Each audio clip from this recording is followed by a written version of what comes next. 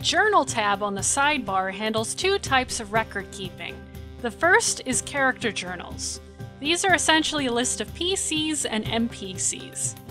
As you can see, I got my 4 PC entries ready and waiting for their players to eventually join my campaign.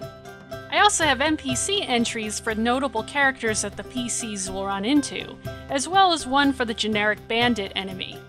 By default, a campaign doesn't have an assigned RPG system character sheet loaded in, so when I open a character journal, I only initially have access to the Bio and Info tab and the Attributes and Abilities tab. If you're working from a physical paper character sheet or using an outside app like Google Drive, Mythweavers, or Hero Lab, then these two tabs could satisfy all you'll ever need. For convenience sake, you can also drop links to your outside app sheets or even paste the stat blocks directly into the Bio tab text box.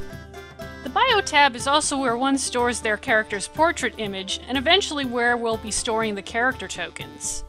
There's also a field for GMs to add their own content or notes that will be kept hidden from the eyes of the players. Upon creation, only the GM will be able to view the journal entries. In order for players to see or edit a journal, we'll need to add them to the permissions. Since none of my players have joined the campaign yet, I'm going to set the PC journals to be visible by all players and add edit permissions later on after everyone has joined the campaign. The Attributes and Abilities tab is something I'll come back to later. Just keep in mind that this is where you can set up dice rolling macros as well as set attribute values. Now let's say you'd much rather have an entire character sheet included.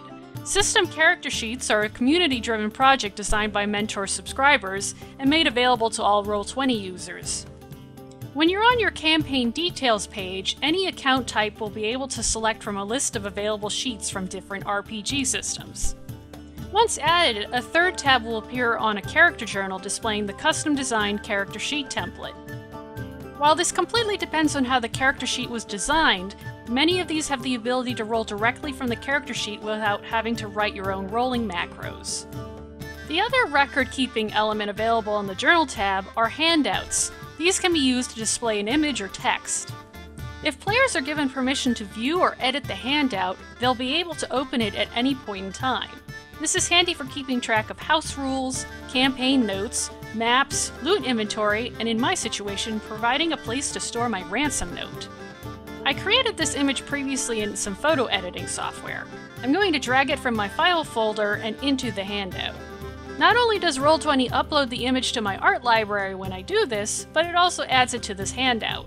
When the PCs eventually locate the note during gameplay, I'll set the permissions to all players. I'll also force the image to appear on everyone's screen by clicking on the Show to Players button. And that's the Journal tab in a nutshell. Next, we'll talk about creating tabletop tokens for all of our heroes and villains.